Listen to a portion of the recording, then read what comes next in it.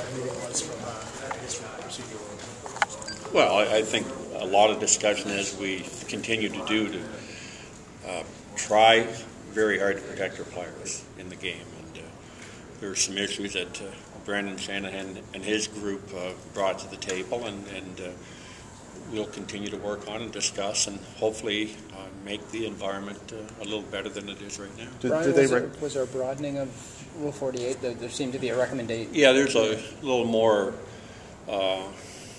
not leeway, it's the opposite, I think, to blindside has been taken out as far as terminology, and more focus on anything hit to the head that won't be penalized in some form. Would you say that the hit we saw the other night, if it was delivered on time, would fall under that change in the rules?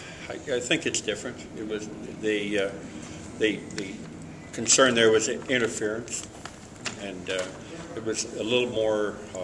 It was a little wider than maybe what we're talking about today.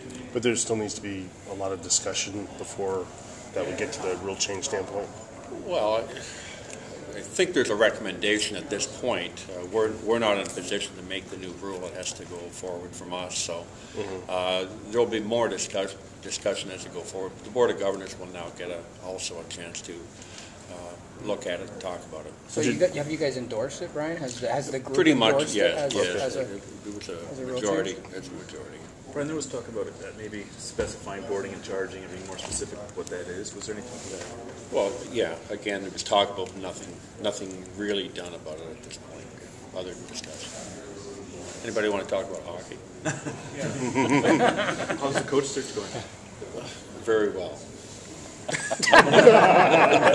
Okay. Yeah. What I'm finding out, there are a number of very qualified people out there that are interesting to talk to, and even as long as I've been in the game, you learn from each and every one of them. So I just have to now have a second interview with 2 or 3 of them, and then make a decision.